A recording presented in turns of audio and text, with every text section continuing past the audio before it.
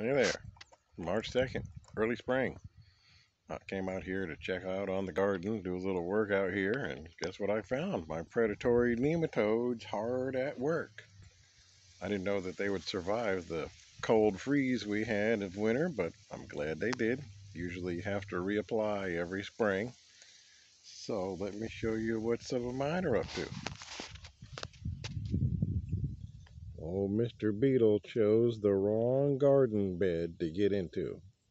They're going to eat him. And that's what they do.